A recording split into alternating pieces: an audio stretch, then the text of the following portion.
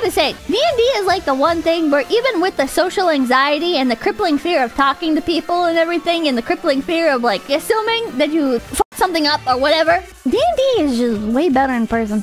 Like having played D&D online, D&D is just one of those things where it's like if you're not sharing snackies at the table, if you're not showing off your hand-painted minis, it's just not the same. In person hits way better. It hits way better.